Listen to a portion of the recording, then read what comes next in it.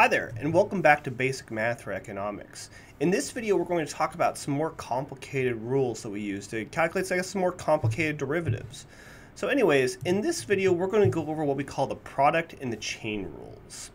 So anyways, there are going to be times in economics when calculating the derivative of a function, it's just really tough, it's cumbersome, and we don't really want to just use the power rule. In fact, there's going to be much faster ways to do it than using the power rule. It could be a situation where two functions are multiplied by another. Yeah, sure, we could distribute everything out, put everything nicely, but it may not be optimal to do that. Or it could be a situation where we have a function within a function.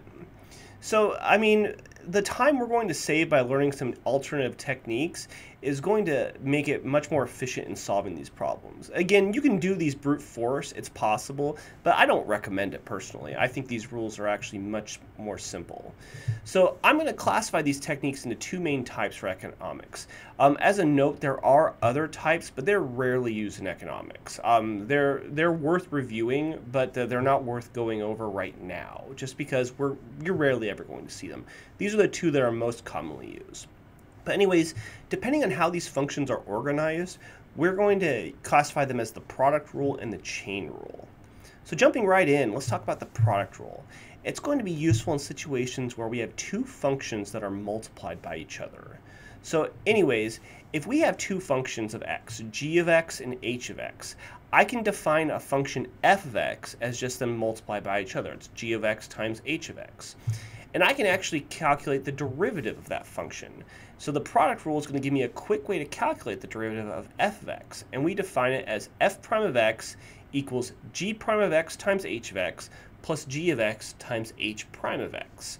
Now, that might seem a little crazy, but putting this all into words, it's just the derivative of the first function times the second function plus the derivative of the second function times the first function. I've got it reversed right there, but just remember, it's the derivative of each individual function times the other function. You just keep adding them together until you figure them all out. That's all that goes into doing the product rule. So, as before, let's practice this rule, and we're going to practice it by calculating a marginal revenue function to go with that marginal cost function we calculated last time. So let's suppose that a monopolist faced the inverse demand function of price equals 100 minus 2 times their quantity, or 100 minus 2q. So we can figure out the monopolist's total revenue by multiplying the price they charge and the quantity they sell, or price times quantity. That's a general way of defining total revenue. Now remember that we can go from our total revenue to our marginal revenue just by taking a derivative. But before we do that, we can actually simplify our total revenue. We can make this function solely a price of quantity by substituting the inverse demand function in for the price. So I'm going to take that p in p times q and replace it with the inverse demand function of 100 minus 2q. So I get a total revenue function equal to 100 minus 2q in parentheses times q itself. So anyways, yes, I could easily solve this by distributing q through the parentheses, then using the power rule, but I want to show you guys how to solve this using the product rule, because not all of them are going to be this easy, to be honest. So anyways, I have two functions multiplied by each other in this case. So I have g of q, which is 100 minus 2q, and I have h of q, which is q. Those are my two functions. I just separate them out. Now, both these functions actually have very easily to calculate derivatives that I can get from using the power rule. And I'm not going to go into the details of the power rule right now. We've already covered that. But I would obtain g prime of q is equal to negative q, and h prime of q is equal to 1. So if you want a review of how to use the power rule to get those derivatives, feel free to watch the previous video. But anyways, from there I have everything I need to calculate my derivative using the product rule. So my marginal revenue in this case, which is equal to f prime of q, again, it's just g prime of q times h of q, which is negative 2 for g prime of q. H of q is just equal to q, plus g of q times h prime of q. G of q is just the 100 minus 2q, and h prime of q is just equal to 1. So plugging them all in there together, and then rearranging terms a little bit, I get that my marginal revenue is equal to negative 2q plus 100 minus 2q, or 100 minus 4q. And that's it. That's all we have to do to calculate our marginal revenue function. So anyways, we have one other technique to cover, and that's called the chain rule. So the chain rule is going to be really useful when we're dealing with functions of functions, which is more common than you might think. There are several utility types, which is a function within a function. So anyways, let's go back to that g of x and h of x again. If f of x is just g of h of x, so basically whatever h of x does to x becomes the argument for g of x. It's a function of a function.